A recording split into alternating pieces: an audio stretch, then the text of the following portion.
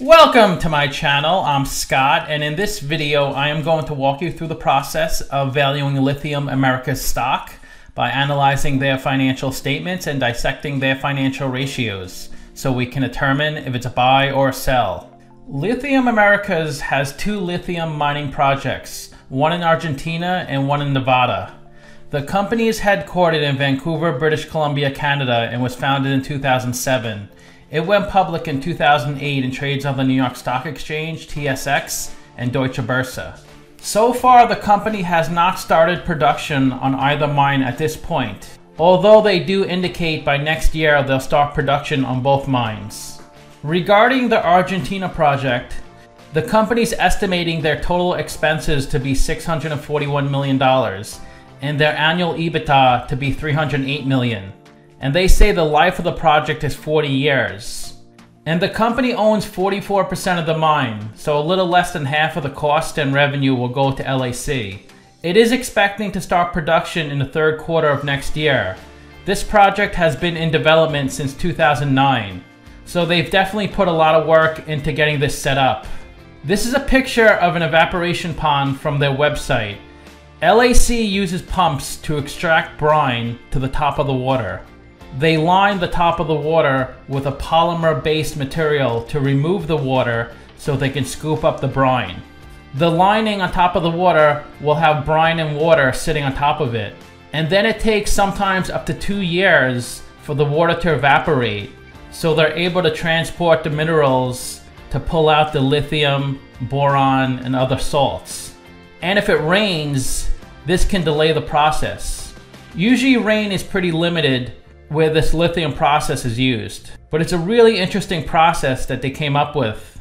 And the company says 300,000 tons of lithium are proven to be in this mine and 1.7 million are probable. So that means there's a potential for nearly 2 million tons of lithium at this location.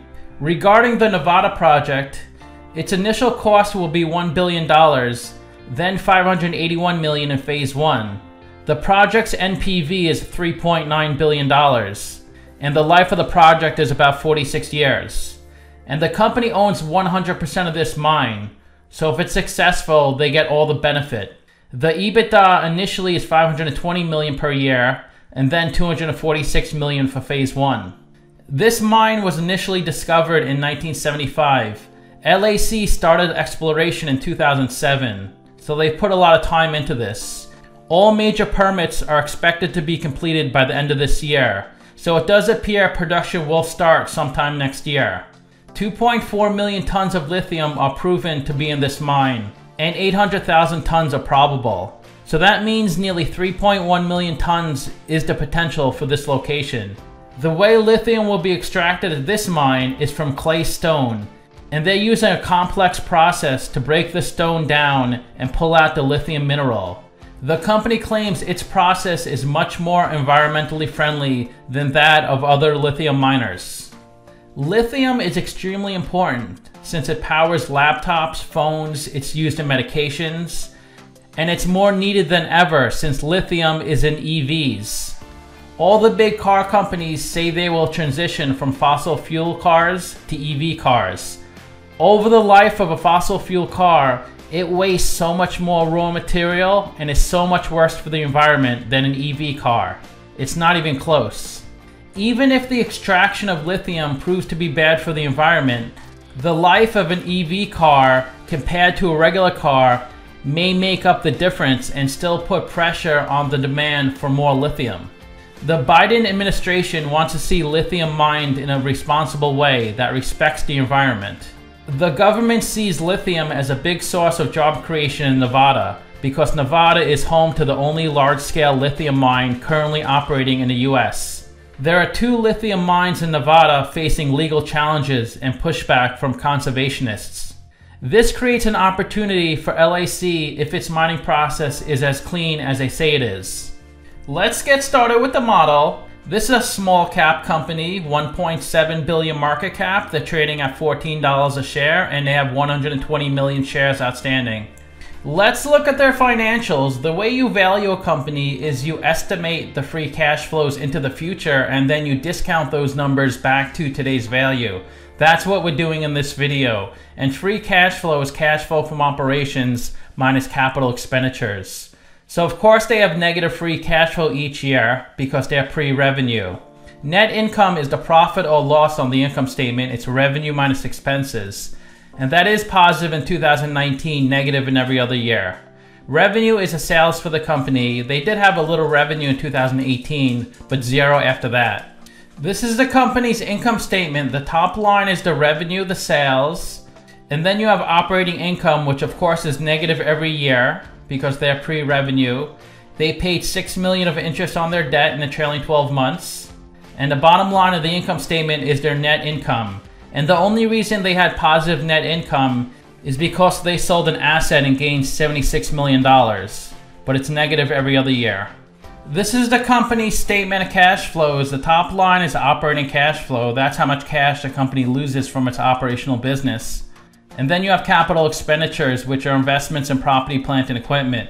And they had $62 million in CapEx in 2020, $30 million in 2019. Operating cash flow minus CapEx gives you your free cash flow, which of course is negative every year.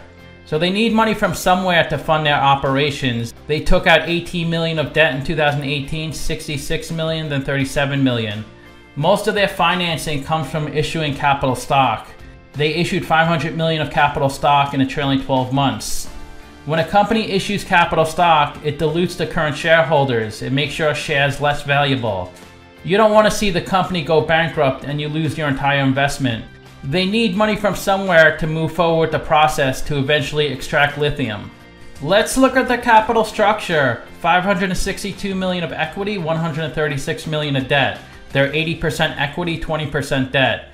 Their net debt is negative since they have a lot of cash on their balance sheet. They could pay off all the debt with the cash on their balance sheet and still have $378 million of cash left over. Their weighted average cost of capital, which is a blend of the cost of equity and cost of debt, is 12.3%, and that's a discount rate we're going to apply to the future cash flows. We estimated 4 years of future free cash flows. We also estimated a terminal value, which is all cash flows past year 4, that's $3.1 billion. We discounted those numbers back to today using the weighted average cost of capital. We get a value of the company of $2.4 billion. We divide that by 120 million shares. And we get a calculated stock price of $20. They're trading at $14, so they're trading at a 28% discount. It's a buy according to the model. So since the company provided their EBITDA, and if you look over a long period of time, EBITDA should be pretty close to free cash flow. But if you look at the numbers on an individual year, they could vary a lot. But over a really long term, they should be pretty similar. The EBITDA estimate for the Argentina project is $300 million, and they own about half that mine, so that's $150 million. They mentioned 2 EBITDAs for the Nevada mine. The lower one was $250 million. So $250 million plus $150 million is $400 million. I took a haircut off that number and lowered it to $300 million for 2024. Because I've noticed a lot of companies get pretty loose with their estimations. They usually go pretty high to get a lot of investor interest.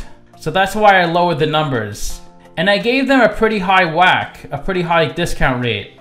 And my stock price estimate is still above what they're trading at, so that is pretty good.